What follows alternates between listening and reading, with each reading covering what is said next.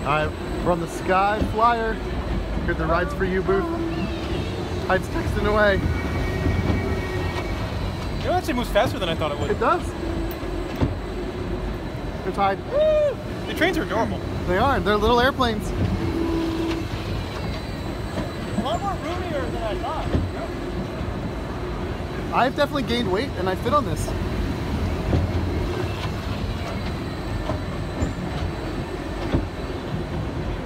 Outside POV now.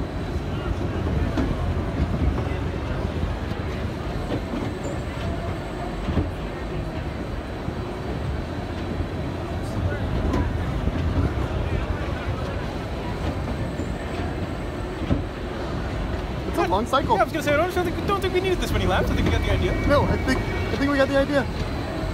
I wonder if there's like potential buyers out there, like, guys, we really need to see what lap 10 is like before we. Yes. Lap 10 is the important lap. Here it is. I think they're going to sell a ton of these. It's Thursday already? What? Woo! You know, our whole coverage for this year is just going to be us riding this for 8 hours. Yes, perfect. Here we go again. I was not actually expecting to go again.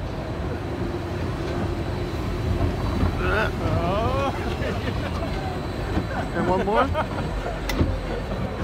I have a theory about this. Oh, I think we're coming to an end. And we're done. Roll back. I always love when there's no brakes. It's just gravity. So that was the SkyFlyer. Adorable. I think it's a micro coaster. I believe. Micro coaster. It's adorable. I believe it's going to Kalahari.